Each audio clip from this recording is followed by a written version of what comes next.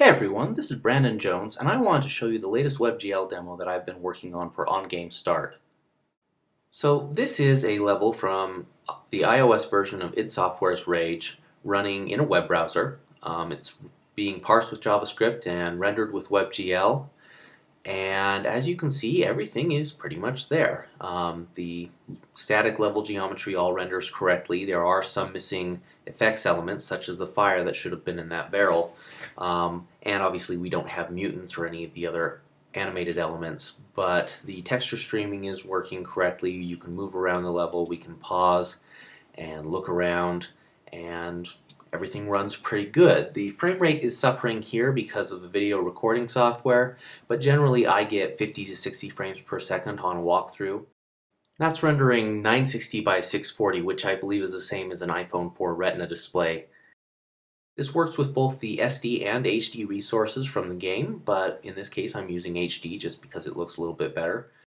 The maps are sent over as the raw binary files from the iOS resources and can be parsed entirely in JavaScript. The textures do, however, have to be broken up into individual JPEGs converted from the PVR that they're stored as natively. We don't have any way of rendering or loading PVR textures nicely in a browser. The parser was essentially built by opening up the binary files in a hex editor and just poking and prodding at them for a while, looking for patterns in the hex and things that looked familiar, throwing things up on screen, seeing what rendered, what didn't. And through a lot of experimentation, I was able to get 90% of the rendering working correctly. You could walk through an entire level, but everything was untextured.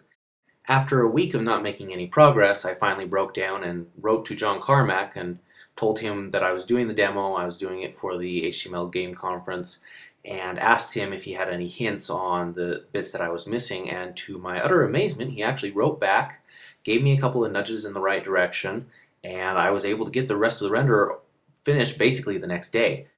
In that same email, however, he did ask that I not put any of the Rage Media files on a publicly available web server, and as a result, I'm not going to have a live version of this demo available to play with. I will, however, be demoing it live on stage at On-Game Start, so if you'd like to see it, you're welcome to come. In the meantime, I will be posting as much as I can about the file format, what I was able to discover. I'll be posting my full source code for this demo, and I'll be giving instructions on how to extract the resource files correctly if you do wish to do this on your own machines. So for those of you out there who like to tinker, I will make as much information available as I possibly can. Start looking for that information to appear on my blog at tojicode.com over the next few days.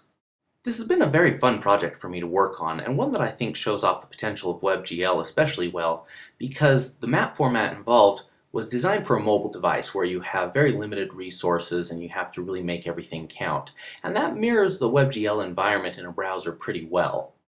This format is probably not appropriate for any of your own game development, simply because the format is proprietary, it's owned by id Software, and none of the toolchain needed to build the levels is publicly available.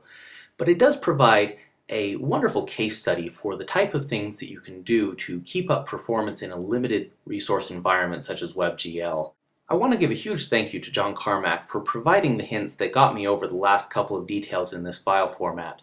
And hopefully I can see all the rest of you who are interested in WebGL development at On-Game Start in Poland this September 22nd and 23rd.